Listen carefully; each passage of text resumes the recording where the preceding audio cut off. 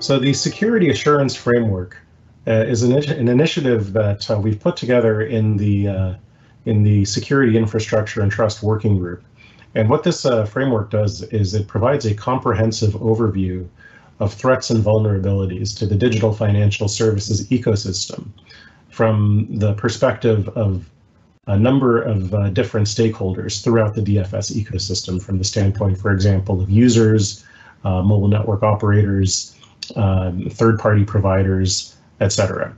So what is important about this framework and what makes it particularly useful is that by providing this comprehensive overview of threats and vulnerabilities from the perspective of the different stakeholders, we have a very expansive overview of the potential threats and vulnerabilities to the system. So the Security Assurance Framework itself categorizes the threats to the DFS ecosystem.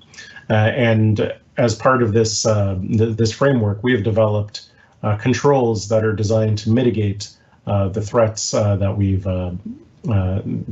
discussed. And the threats themselves come from a wide variety of sources, external documentation, other ITU documents, etc., so that we have a complete overview of these threats. And we've developed over 100 controls that we've identified through this examination of the threats and potential vulnerabilities to the different stakeholders.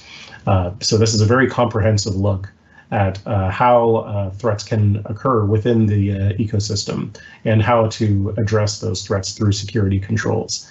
Now, the audit guidelines are developed with, particularly with regulators and providers in mind.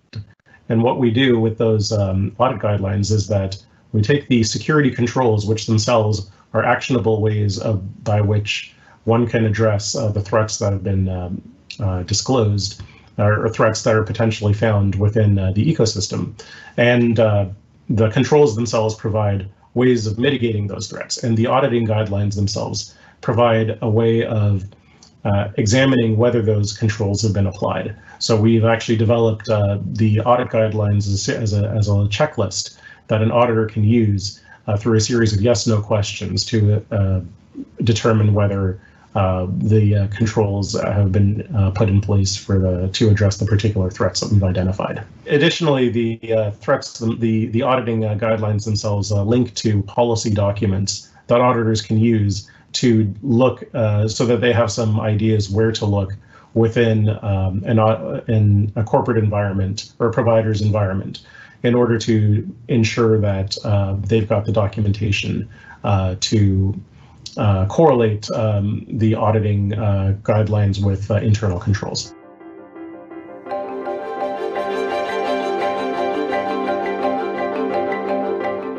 The Security Assurance Framework and the corresponding audit guidelines in particular are important for DFS regulators and providers. Regulators can use the framework to assess the security of the ecosystem in which their digital financial services are being deployed. And the auditing framework provides a means of assessing for providers and operators whether the controls are being adhered to and whether best practices are being put into place. From the standpoint of providers, this is also a very valuable document because providers can use these controls to assure that they've demonstrated security in their own environment. Moreover, these guidelines and the auditing framework can provide them with the tools to help them find potential weaknesses in their system. And that's an important thing because vulnerabilities can be very costly to a provider if they are exploited. So by having the ability to assess these guidelines and using the auditing framework to assess their own security, they can themselves provide stronger assessment of their own capabilities and potentially find weaknesses that could end up costing them real money.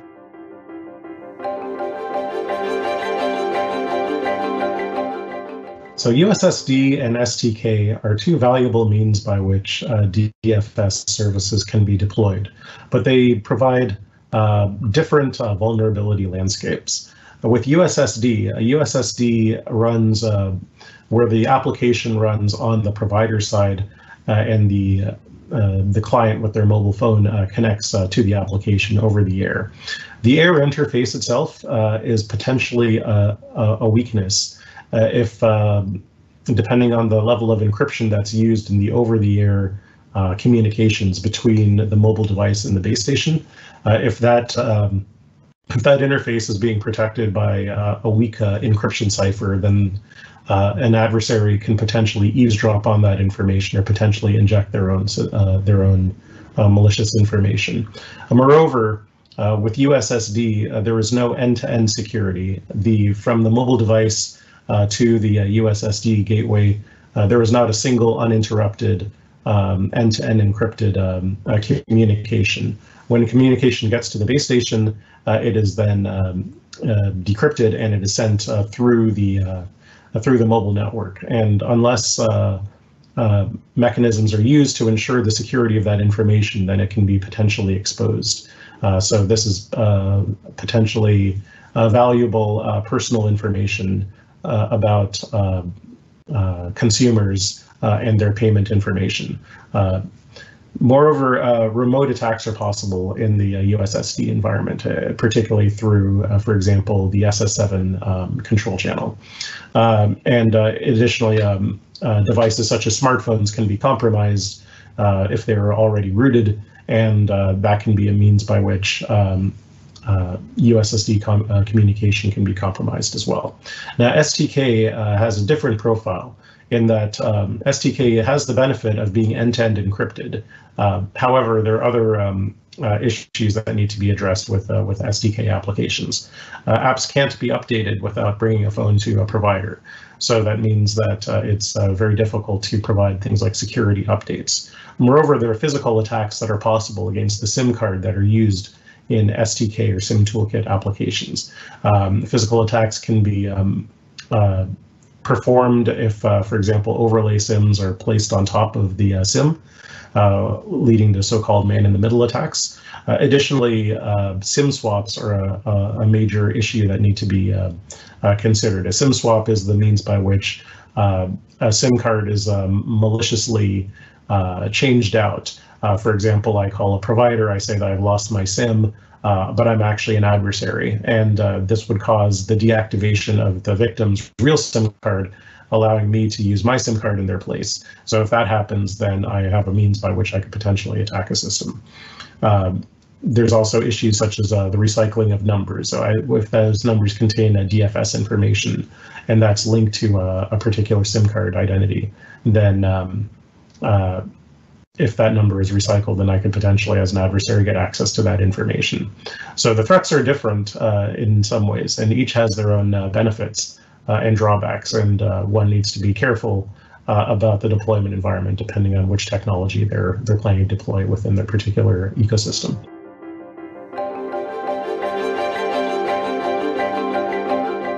So the best thing that can be done in these environments to ensure the security of consumers using these technologies, whether that's their USSD or SIM toolkit, are first and foremost using strong radio encryption algorithms over the air interface.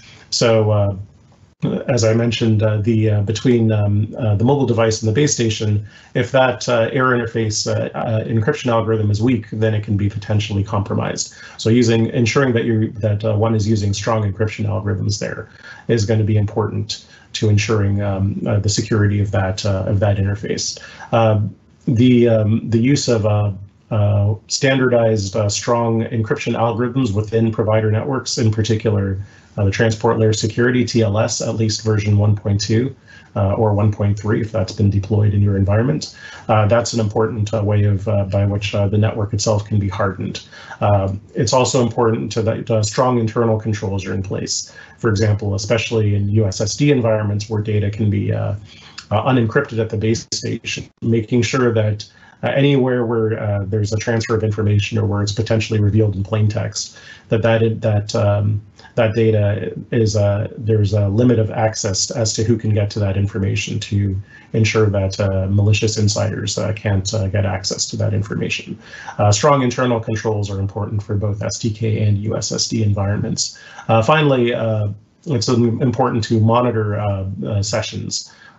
users to be able to detect anonymous activity. For example, long timeouts followed by new interactions coming from a different location could be evidence of a SIM swap occurring.